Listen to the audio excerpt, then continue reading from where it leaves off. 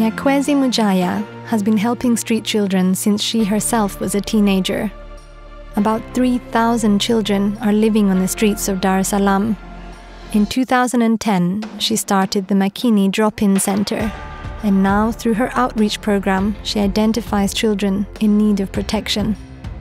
At Makini, which means talent in Swahili, children are offered the possibility to discover their talents through artistic activities.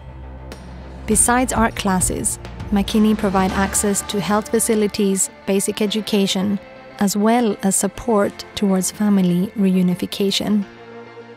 Please welcome Executive Director and founder of Makini in Tanzania, Nyakwesi Mujaya.